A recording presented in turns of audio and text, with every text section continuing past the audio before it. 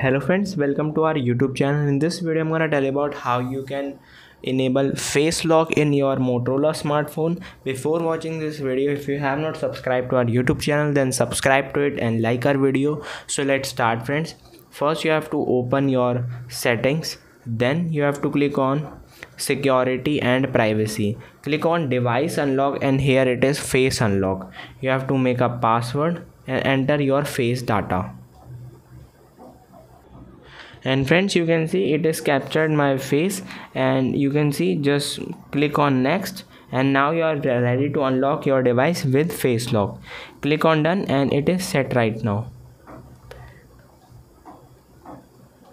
You can see friends, it is turned on. I hope you like this video. If you like this video, then subscribe to our YouTube channel for more helpful tips and tricks videos. See you next time.